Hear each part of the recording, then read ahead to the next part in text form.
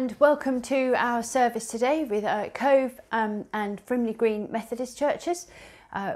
Good to have you with us, and I'm very pleased to say that David Ashby has got our message for us today. We haven't seen him for a long time, so it's wonderful to have him join us today.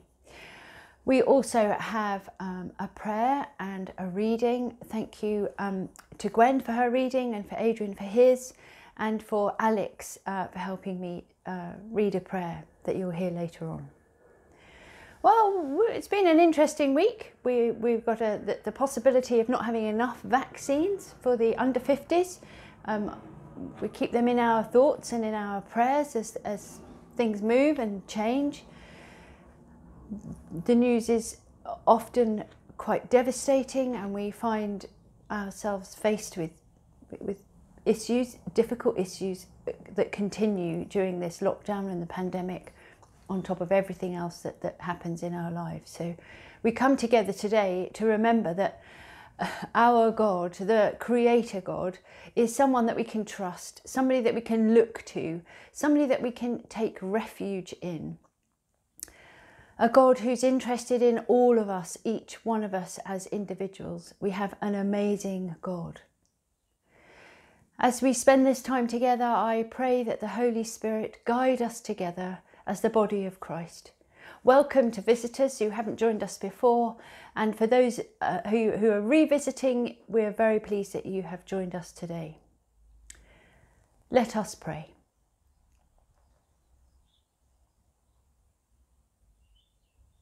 Father God, you have drawn us together in your name. We thank you for this time that we can spend together. Even though we are remote from one another, we are joined together by your Holy Spirit. We thank you for the lives that we have. Some of us are having a more difficult time than others. But Lord, we know that each day that we are faced with difficulty, we can trust in you more. Help us to make the most of every moment in our lives, to lay aside our fear and our fright and trust you completely. That each step we take will be one holding your hand as we look to the promises that you have made to us. As you lead us through our lives, sharing your good news, the gospel, with those that we meet, with our neighbours and our friends and our families, for all those whose our lives touch. So as we journey together, we ask that your Spirit guide us to be with us and to lift our hearts, to calm our fears, and help us to rejoice in knowing your Son Jesus. We pray these things in his name, in Jesus' name. Amen. I hope you enjoy the rest of the service, and I'll see you later.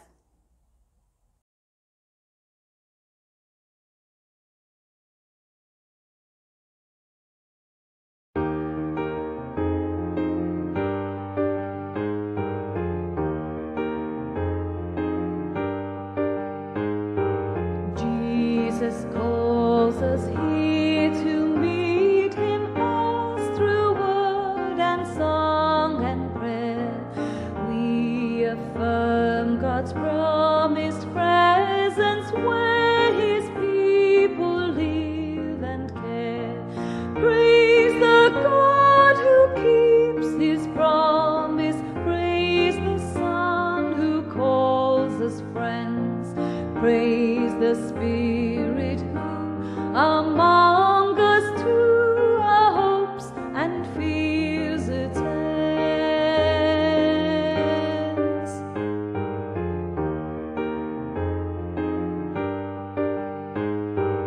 Jesus calls us to confess him, word of life and Lord of all, sharer of our flesh and frailness, saving all who fail or fall. Tell his holy human story, tell his tales that all may hear. Tell the world that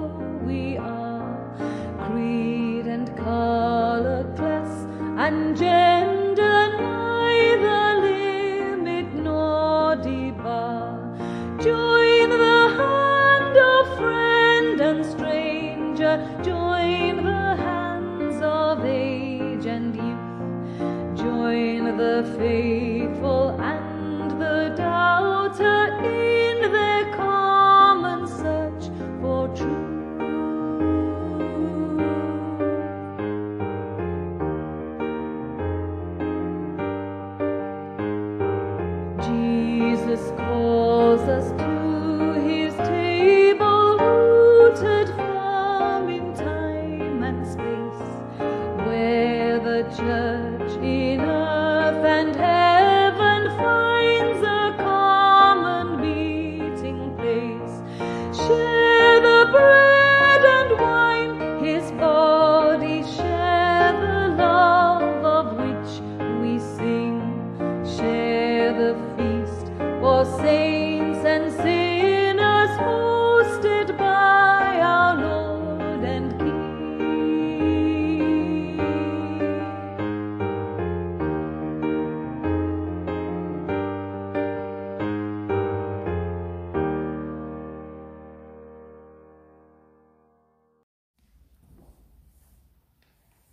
Creator God, unclutter our lives. Lord, we have too much, consume too much, expect too much. Grant us perspective to see this world through others' eyes than just our own. Grant us compassion where there is need to play our part, not to turn aside. Grant us gratitude for what we have, our daily bread, the gift of life. Unclutter our lives, Lord. Give us space, simplicity, thankful hearts. God of healing, God of wholeness, we bring our brokenness, our sinfulness, our fears and despair, and lay them at your feet. God of healing, God of wholeness, we hold out our hearts and hands, minds and souls, to feel your touch and know the peace that only you can bring. God of healing, God of wholeness, this precious moment in your presence and power, grant us faith and confidence that here broken lives are made whole. Loving Father, all the fancy words in the world expressed in eloquent prose, decorated with emotion, spoken with conviction, cannot compete with a heartfelt sorry when all other words fail. There are times when we are all too aware of our limitations, conscious of sin and the distance it creates between us. Sometimes sorry is all the heart can bear to say aloud. It is only you who can read and understand the language of our hearts. Only you who can translate our sorry into the prayer we would have prayed if we had had the words within us. Then you forgive, and having forgiven, surround us in an embrace of love, drawing us close to your heart as it was always meant to be. Thank you, loving Father, that you listen to hearts as well as voices. Thank you. Your forgiveness is total. No notebook, voice recorder, or post-it note to remind you of that moment when. You listen to our confession, offered with hands outstretched, and gently, like the loving Heavenly Father that you are, put it to one side to be forgotten. No grudges, no itching for judgment, no resentment or ill will. Not like us, who find it easy to say sorry, but hard to forgive, absolutely. Forgive us, Father, that we are often more willing to accept forgiveness than to forgive, more willing to accept your love than to share it with those who have hurt us. Teach us to forgive as you forgive. Love has its source in you, Creator God, flows from you like an ocean into a world as unyielding as any shoreline cliff. And like the ocean, which batters, erodes, and wears away even the hardest stone, your love persists, finds cracks and inlets in hardened hearts, flows inside and works a miracle. Who would think that water was more powerful than granite? Love mightier than the hardest heart. Thank you, Creator God, for the power of your love. You have given us a world of beauty, and we spoil it. A world to feed us, yet so many go hungry. A world of riches, and we are unwilling to share. A world to care for, and we think only of ourselves. Forgive us, gracious God, for those times your heart is saddened by our selfishness, for those times we have no thought for others, no care but for ours. Enable us to see this world anew, as a gift from you, to be shared and nurtured, and those who live upon it to be loved and cared for.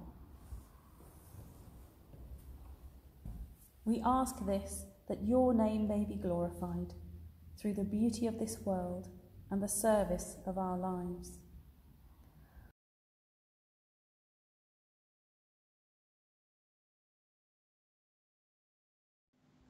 This reading is from the book of Luke, chapter 24, verses 13 to 19 of the NIV. Now that same day, 2 of them were going to a village called Emmaus, about 7 miles from Jerusalem. They were talking with each other about everything that had happened. As they talked and discussed these things with each other, Jesus himself came up and walked along with them, but they were kept from recognizing him. He asked them, "What are you discussing together as you walk along?" They stood still, their faces downcast. One of them, named Cleopas, asked him, "Are you the only one visiting Jerusalem who does not know the things that have happened there in these days?" "What things?" he asked. "About Jesus of Nazareth," they replied. "He was a prophet, powerful in word and deed before God and all the people. Praise be to God."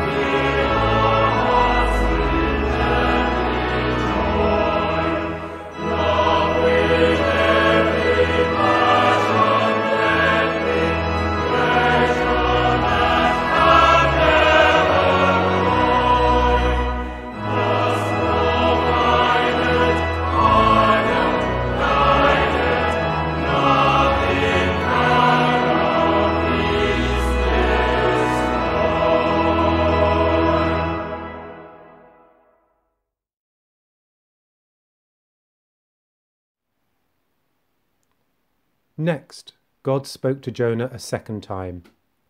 "Up on your feet, and on your way to the big city of Nineveh. Preach to them. They're in a bad way, and I can't ignore it any longer." This time Jonah started off straight for Nineveh, obeying God's orders to the letter.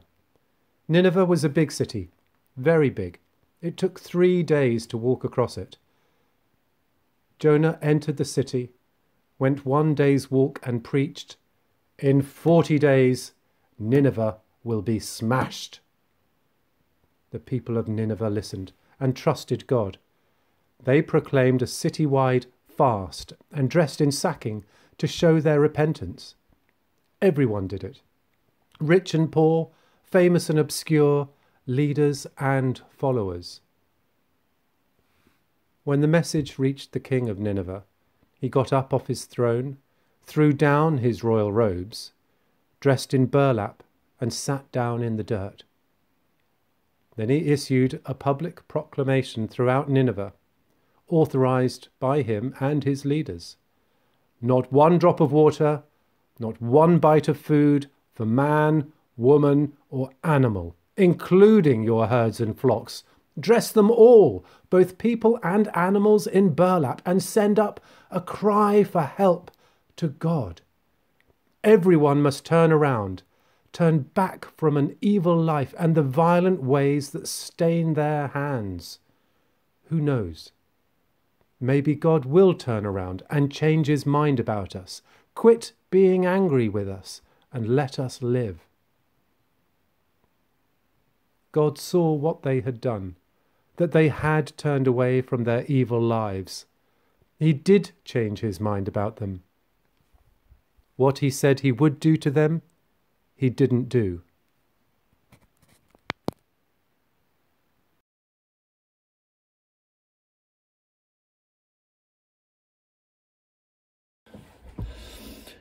Good morning and welcome to this time together when we wrestle with some thoughts I've been having of late, particularly about Jesus the prophet and the church being a prophetic word into our community and society today.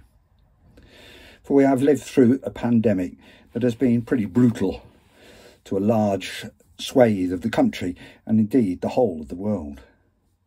Loved ones have been lost, fear of contracting the disease rife, social isolation and depression, and so many other difficulties. For me, though, having had COVID, as well as the above, there has been another perspective. I've had a lot of time on my hands to think about the meaning of life. It felt really a bit like being like an extended Lenten period, being like Jesus in the wilderness, trying to listen to God and what he is saying to me. I began by reading a number of books about the Bible. And then I came across a comment from Oregon, one of the early church fathers, and paraphrasing it, he said that if you're reading the Bible and not being prepared to change, then you're wasting your time reading it. This made me stop and think of the way that I approached Bible study. It used to be simply to gain knowledge, but now I understand that God was calling me to gain wisdom. Wisdom is the understanding of what God is asking and saying to me and to us. My thinking then moved on to seeking what, if anything, is God saying to me and to humanity through the pandemic. Now, I've long been interested in the prophetic word, the prophets of the Old Testament, what their purpose was. And I came to the conclusion in a simple soundbite that they were speaking truth to power. They were speaking God's truth to the power that ruled the nations at the time. They told the nation of Israel and their leaders, both religious and regal, God's views of their actions. I'm sure Jesus might well have been saying today that the pandemic is a consequence of our sins, our failure to follow God's ways for humanity. Having said that, though, the prophets also offered many words of hope, of encouragement, of a reminder of God's love for his people. And despite their sins, he loved the nation and would work with them to bring them back to a place of blessing. For it is God's greatest desire to be a blessing to his people. God longs to bless, not to condemn. Now, anybody who has had a teenage child will know that it is, at times, extremely difficult. Adolescents are, to a greater and lesser degree, somewhat rebellious. They do things their parents do not always like. Sometimes parents deem it necessary to punish indiscretions. The parent, though, never stops loving that child and would always want them best for them. This is how God and his love for me and humanity seems to be. The prophetic word of God, then. This could be another title for Jesus. We heard in the brief extract from that wonderful story of the two friends on the Emmaus Road. They saw Christ as a great prophet, and of course they later came to know Jesus as a divine Son of God. Though that didn't negate Jesus' prophetic status, it merely enhanced it. For Jesus spoke the words God had given him to a people needing to hear those words. Interesting to note here that Jesus never asked people to worship him. He eschewed the title of king and actively made himself known to people. His only command to us, his disciples, was simply, follow me. Live as I have lived. Love as I have loved. Even to the point of sacrifice, of death upon a cross. So, what would Jesus be saying to us through the pandemic? What would he be doing now?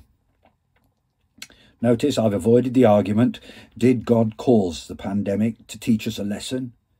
Or did he use the consequences of our sinful actions to challenge the way we are all living? But that's for another day. One of the great cries I hear often is, let's get back to normal. The church is no different to that. But was normal really good? During the pandemic, did we not learn to appreciate our lowly paid nurses and doctors? The men who go down sewers and keep them flowing for our comfort? Did you know that a nurse can earn £30,000 a year? But a football player of my wife's favourite team, Crystal Palace, can earn £120,000 a week. Is that just? Is that fair? We spend trillions on bombs and bullets while people starve for the need of just basic food. Is that fair? Is that just? Is that the way God wants it? Only recently we have heard about how many women are living in fear of being inappropriately molested. Is that a good and normal way to get back to? We've heard so much about the effects of skin colour can have on a person's life. Did God not create us all equally? Did he not put his spirit within all human beings, irrespective of race, creed, colour, gender? Is this the normal God really wants us to return to? We can spend billions putting a space vehicle onto Mars, wonderful as it is, and yet we can't clean up our oceans of the rubbish we have poured into it. We can't offer a decent standard of living for all of humanity. We want to get back to normal, but is that what God is calling us to through this pandemic? I think perhaps not. So what of the story of Jonah? He's of course famous for the fish, from running away from God, being thrown in the water. But what was God saying and doing through all of this? God wanted Jonah to go to Nineveh. Now the Ninevites were not known for their peaceful ways. In fact, they were a very bloodthirsty people. Why go there?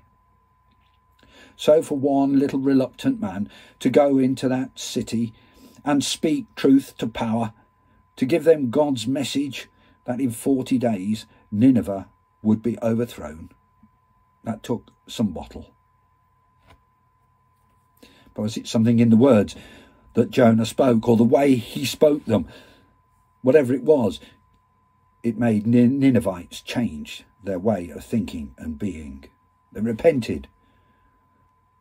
In verse 10 we are told then that God saw their works, that they turned from their evil way, and God relented on them from the disaster that he had brought, he would bring upon them, and he did not do it.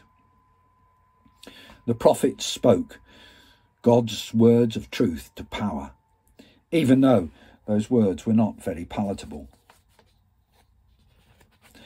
Did not Jesus also call his disciples to follow him and to do greater things, as we're being told in John 14? I believe the church is called to become prophetic, to speak truth to power. So, what about us today? The pandemic has made humanity realise how fragile is its existence. Get back to normal? Is that what God really wants of us? In the psalmist, God tells us that what he wants is justice to the weak and fatherless, to maintain the rights of the afflicted and the destitute. Psalm 82. In Isaiah he has said, learn to do good, seek justice, correct oppression, bring justice to the fatherless, and plead the widow's cause. That, I believe, still exists, is what God wants of us today. Follow me, says Jesus. Let us not think then of getting back to normal. That's what has got us into this mess. Let us now seek the kingdom of heaven and its righteousness. Let us become a prophetic word, speaking truth to power. Let us be like Jesus, prepared to sacrifice ourselves for justice, for righteousness, for all. Perhaps we can become like Jonah, going into the lion's den and the physical and financial markets, and demand a change to a system that oppresses rather than sets free. Few of us, though, I know, will have access to a world stage. We all, though, have access to our local communities, places where we can be Jesus to people, proclaiming and doing his work where we are. To seek out the oppressed, the lonely, the sad, the destitute, those who rarely darken the doors of a church, and help them to find hope in the difficult situations they immediately find themselves in, and to have a freedom to love and to live for Christ. As we do that, stand back and be amazed, and see how God will bless those that you are trying to help, and through them, how God will bless you. We have a wonderful gospel to proclaim. Let us then be bold and brave and speak truth to power irrespective of the consequences. Let us not then get back to normal. Let us step out to a brave new world and proclaim and demand a change that offers all people respect, decency, a hope, and to live as we live, and to know the love of God. God, I believe, is calling us to speak truth to power, to be a prophetic word that all is not well, normal is not good enough, and that God has a much better way forward for us if we but follow his ways. Go then and speak truth to power. Amen. Lord God, you have shown us such love and stretched out your arms to draw us into your embrace. Yet we so often fail to show that love within our lives or recognise its source. Forgive our short-sightedness for the times we failed to see your love in the generosity of friend or stranger, the shoulder to cry on, willing ear to listen, a word of encouragement, holding our hand that extra mile. Forgive us for failing to notice how much you care for us. Father God, you are the one who leads us from darkness into light, from captivity into freedom, from anxiety into peace, and from despair into joy. Yet we long to break free, choosing independence, convinced of our own wisdom, forgetting your love and grace. Forgive us, draw close to us, embrace us once again in your loving arms, and enable us to follow you in worship and grateful service each day of our lives. Lord God, Your love for humankind, present at the beginning of all things, extends throughout history and touches even my life. Your love sees failings and forgives. Your love feels pain and wipes away our tears. Your love knows grief and comforts the sorrowful. Your love sees sin and still loves the sinner. Forgive us when we fail to live lives that reflect your love.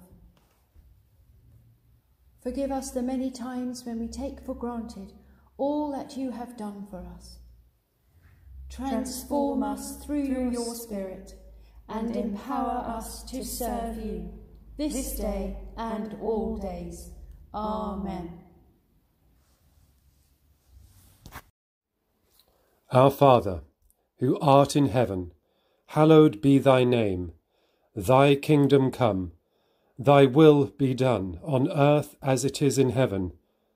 Give us this day our daily bread, and forgive us our trespasses, as we forgive those who trespass against us.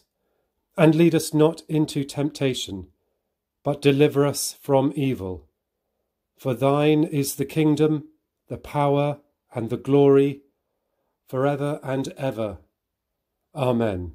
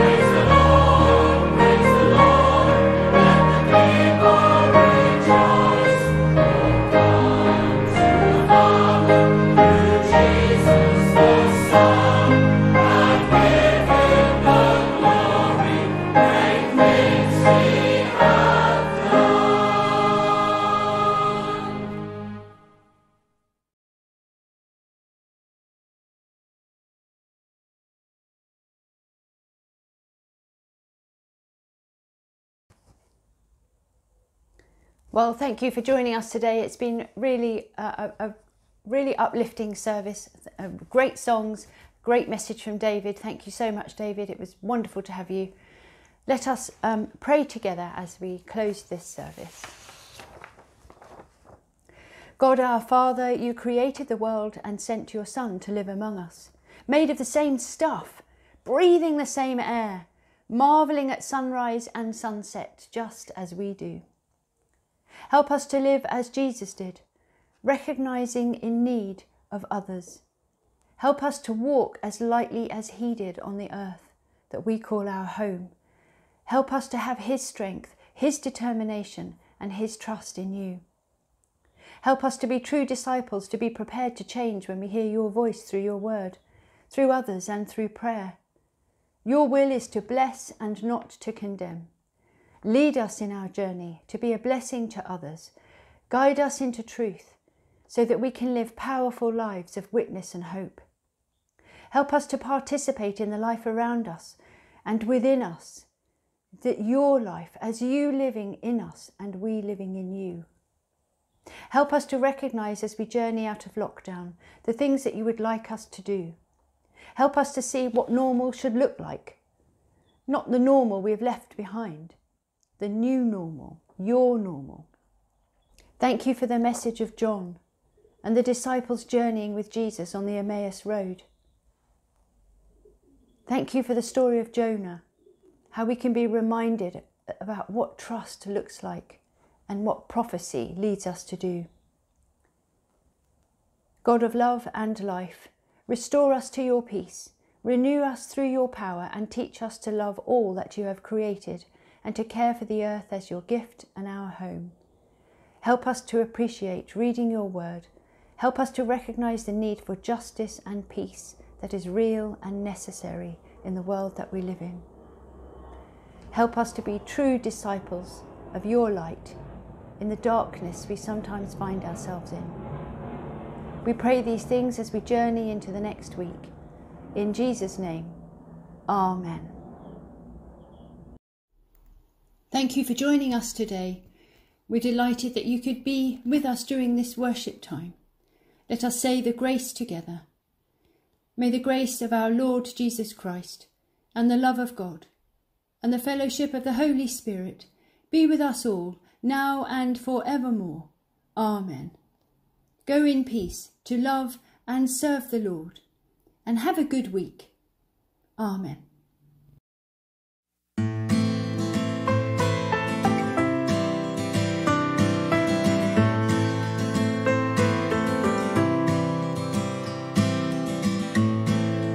Daily I stumble,